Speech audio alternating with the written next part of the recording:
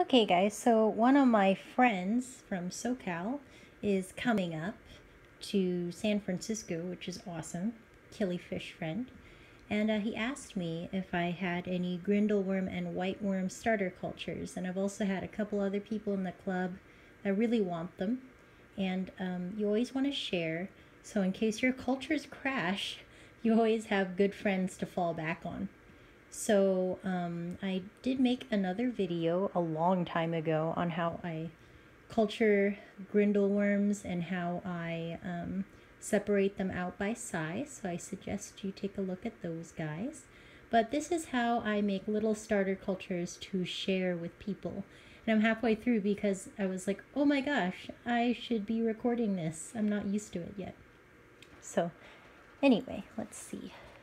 So the materials that you need, I always have a bucket of cocoa fiber that I've already expanded. So I get a brick of cocoa fiber and then I add treated water to it, and it's just, you definitely don't want it too what is it called? Too wet. You definitely don't want it too wet. So this is the consistency that I like to use. So I'm squeezing it. See, and there's just barely water coming out, and it holds its shape, okay? But whenever you touch it, it's pretty loose and crumbly. So, ugh, now I'm dirty. Oh, dang it. Hold on. All right, guys, so now you see why I put towels everywhere, because I am so clumsy. Anyway, after Murphy's Law, if you're working with worms, you're gonna spill them on the carpet constantly. So, anyway. Let's see, what other materials do I have? So I have the cocoa fiber at the correct consistency and also temperature. Grindal worms do well at room temperature. White worms, I will actually have to refrigerate their cocoa fiber overnight so that it gets down to 53 degrees. Because if you try and split white worms into room temperature cocoa fiber, a lot of them are going to die because they're fragile creatures and they are not good with temperature shock. So keep that in mind. I'm doing grindal worms tonight, and then I'm going to chill my white worm cultures overnight and then split them tomorrow afternoon. So anyway, let's see. I get these giant packs of, what are these? Clear deli cups, and I get the shallow ones because these guys don't need a lot of space. So this is what a completed starter culture looks like. So it's just a shallow, I think these are the 8-ounce ones. Let me see. Yes, they are the 8-ounce ones. I get them at Cash and Carry, which is like a restaurant supplier. And this was like $3. And this was $3. And it's great because they're nice and cheap. So when you share with friends, you want to be as cheap as possible. Give them a good culture without breaking the bank. So this is what it looks like empty. This is a lid. I have a pen, a Sharpie, and my knife. This thing is disgusting because when I burn holes, I like heat it up under a flame and then plunge it through plastic. But we won't have to do that today. And then a fork and lots of towels. Okay, so I already started because I totally forgot that I should be filming this, but I'm going to pretend that I haven't. So pretend these are empty. Okay, so these are my old cultures. I keep track of when I started them. This one I started 9/13, and okay, normally the cultures look like this, right? Pretend it's full, and then I have this lid on, like that. And so this was started way long ago, 7/13. Okay. On these larger cultures, the ones I actually feed out of, you can see that I have large holes and they are stuck through with coffee filter paper so that insects and stuff can't get in. I really need to replace those because they're starting to look yucky.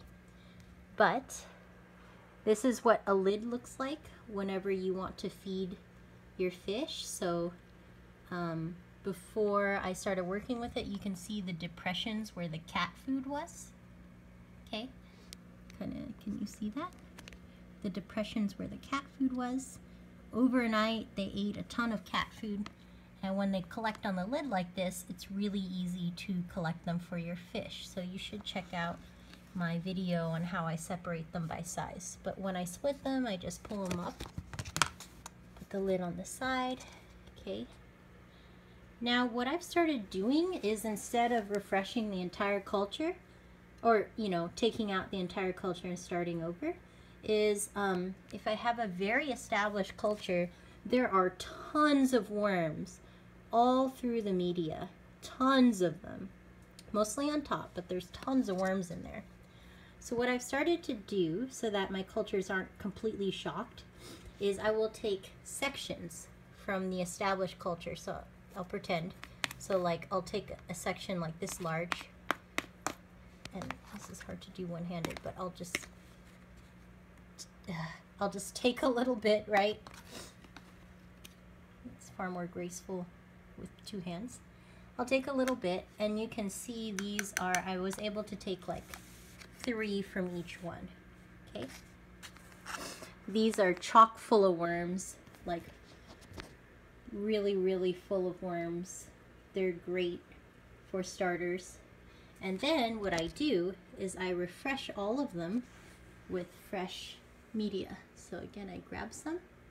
I'm gonna add some to the starters. Okay, just a little bit. Oops, oh jeez. See, here comes the clumsy. Okay, some small handfuls. You don't want to fill it all the way to the rim. Maybe like 1 centimeter from the top. Keep everything loose. Don't pack things down. The worms need air too, so you want the mixture to stay nice and airy. Okay, and then I mix it with this fork. Again, it is far easier. Maybe the light's better over here. Okay, it is far easier when you're doing with 2 hands, but I'm just mixing in the old and the new. The worms will be spread out in here. Okay. Oh jeez, finger. Okay, so I tap it down lightly. Let me see if I could use some more. Nope, that's good. Okay, so I tap it down very lightly. You can use your fingers or your fork. Okay, there you go, perfect. Very lightly again. I take 1 piece of cat food. I feed all my worms cat food. Let's push it into the center.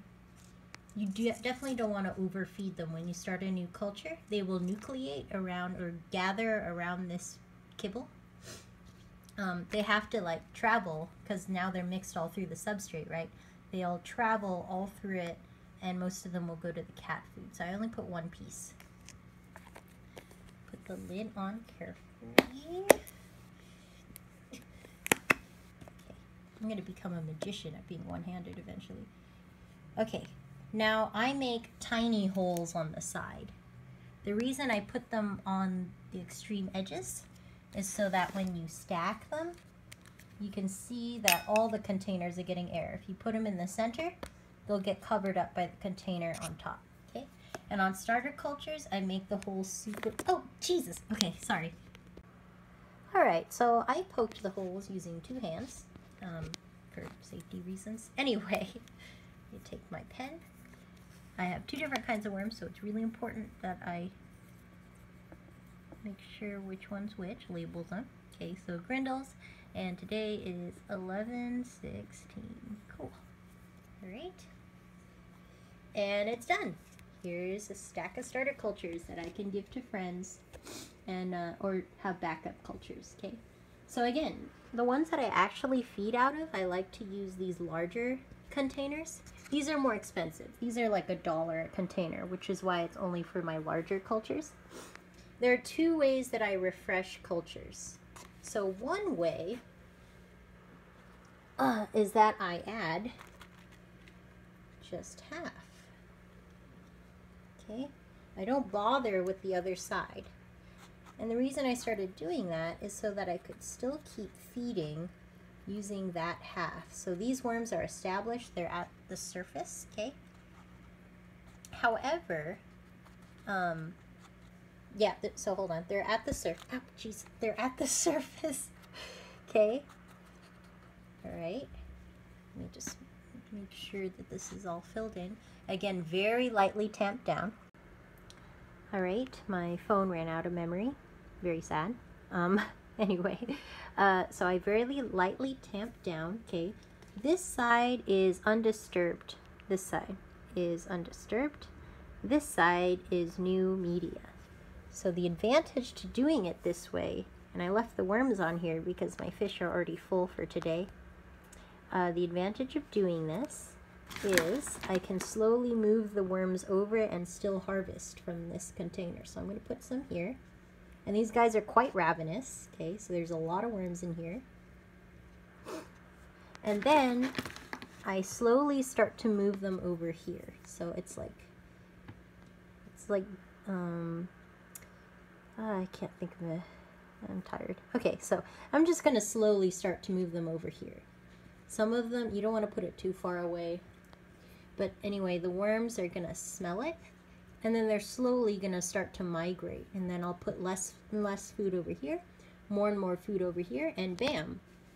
There will still be enough worms to feed on this side. But they will also, a lot of them are going to start moving. So I find this is a really nice trick. Okay, and then I replace the disgusting lid that I will refresh.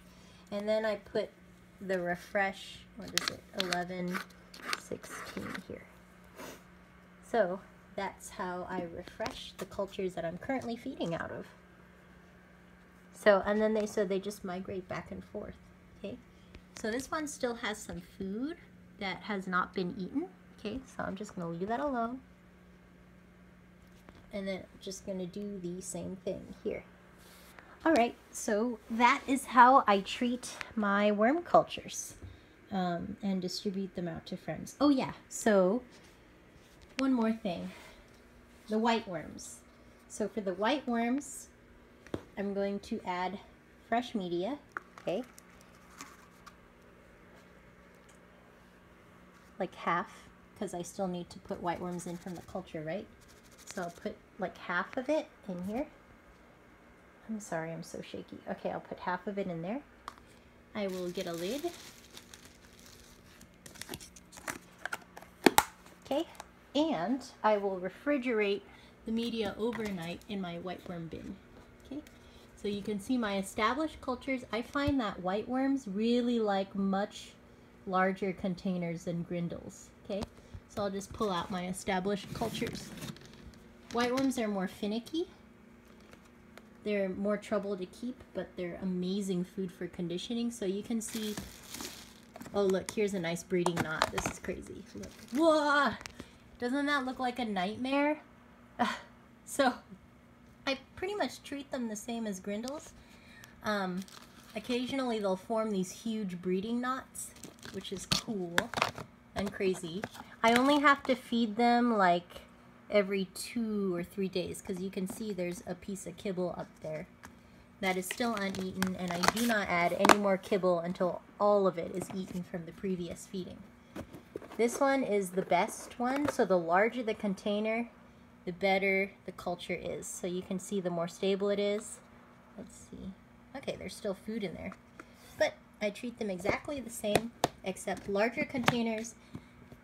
Don't feed them as frequently. I wait for all the food to be used up. And finally, they gotta be cold. So, to make starter cultures, I put the fresh media. Oh geez, let me put these back first. Okay, so I put the fresh media that I will be using to start tomorrow in here. There you go. And it's really useful to have a wine cooler in your fish room, because I can also keep on hand my brine shrimp eggs, some vitamins, and my freshly collected baby brine shrimp, which I'm doing right now. It's taking forever. I will do a video on how I collect it. It takes like 5 minutes. But I can keep them in here too. So having a wine cooler in your fish room is awesome.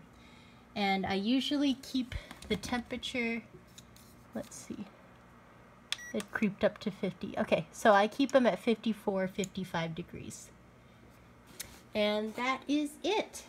Oh yeah, one more thing. Whiteworms absolutely hate light. Hate light. So never ever have light shining on them or they will all die. Okay, cool. Thanks, guys. So I forgot to mention my grindal worms I keep at room temperature. This is kind of like my culture shelf. I'm doing a lot of things at once, so there's things everywhere. But this is like my live culture shelf. And for extra containers, extra dividers, my paramecium, which I'm going to do a video on eventually because they need to be split badly. But my grindal worms are in here. They don't mind light. I don't keep them in direct sunlight, but they don't mind light at all. I just keep them here. They're not like the whiteworms in that respect, and I just keep them there. So, and they're fine and happy in there. So, all right, guys, thanks for tuning in.